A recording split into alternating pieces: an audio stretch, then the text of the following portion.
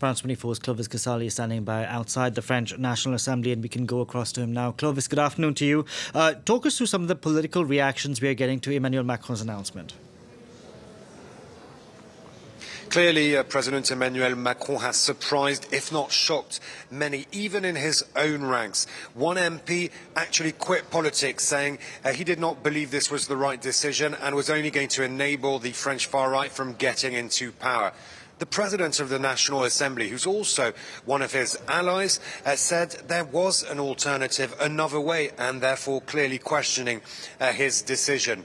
The Mayor of Paris, Anne Hidalgo, who's an opponent, she's a socialist, of course, Anne Hidalgo saying this decision was troubling ahead of the Olympics because the second round of the election will be taking place a few weeks, should I say, before the Olympic Games, and therefore she clearly says it was the wrong decision. And then, on the other hand, we spoke to an MP for French citizens overseas. She's called Eleonore Carrois. She supports Emmanuel Macron, and she supports his move. Take a listen. Did Emmanuel Macron do this?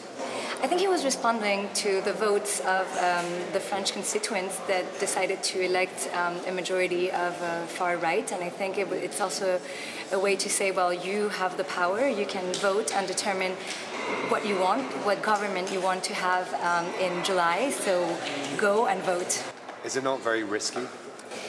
It might be, but I think it's never a bad thing to give the power to the people to express their opinions, to express their will. So I am calm today and willing to go and make a good fight. Okay, there was a member of Emmanuel Macron's own party saying that this, well, it could be a risky move, but we'll see what happens.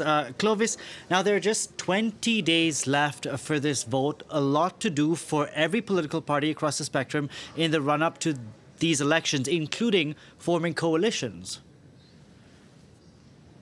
Indeed, only 20 days to do all the necessary, much-needed campaigning and also for negotiations.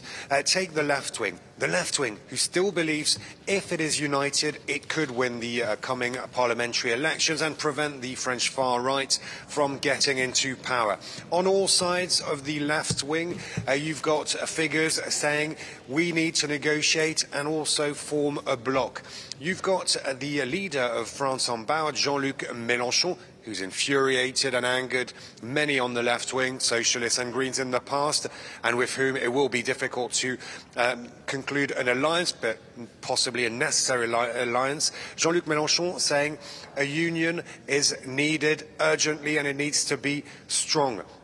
Sandrine Rousseau from the Green Party also saying we only have a few hours to get a deal to form this bloc, and you've got figures also from the Socialists such as Olivier Faure saying that a new Front Populaire, a popular front, is needed. In other words, all these left-wing parties, Socialists, Greens, France en Marche, the radical left, want to form a bloc in order to come united in these parliamentary elections and stand a chance of winning. And then you've got, of course, the National Rally. The National Rally, the big winner of the EU elections, finishing with nearly twice the amount of votes President Macron's side got. While they're saying, we're strong, the French people backed our ideas, showed they wanted an alternative to President Macron. We're the alternative. We're not going to make any deal with other parties, but we will conclude deals with individuals, depending on the constituencies, depending on the values. In other words, they do want to attract right-wing figures. Will they be able to do so? All these negotiations are set to take place in the coming days in order to see which blocs are opposing who and to see, of course, what the situation is before the vote of the first round of the parliamentary elections. That's on June 30th. Clovis, thank you very much for that. Clovis Casali reporting there from inside the National Assembly, which has been dissolved by the President.